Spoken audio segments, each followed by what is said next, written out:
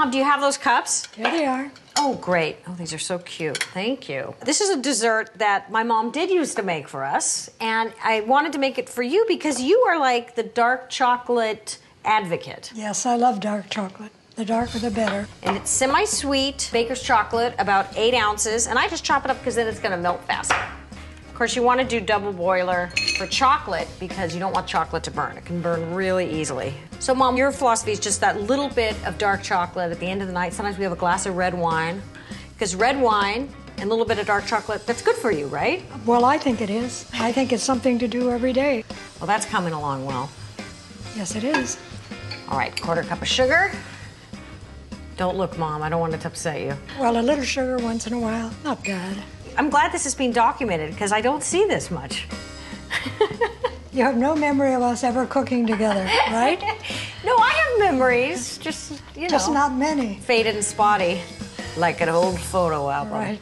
This is what I remember loving about this hot fudge sauce, that sort of real fudgy graininess, where it almost feels like we took a piece of fudge and just melted it. You did used to make good fudge, too.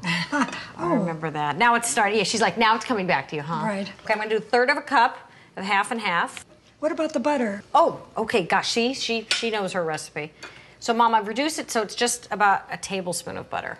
And you put the butter in, as my mother knows, to make it kind of smooth and shiny. It's like conditioner, just sort of finishes it off. And then just a 1/2 teaspoon of vanilla, it just kind of evens out the flavor. Does it meet with your approval? I think it's very good.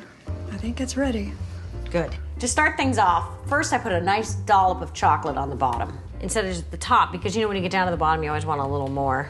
Then I fill the glass with fresh and colorful raspberries, blackberries, and blueberries. Finally, a nice drizzle of sauce on top, and you've got a beautiful dessert.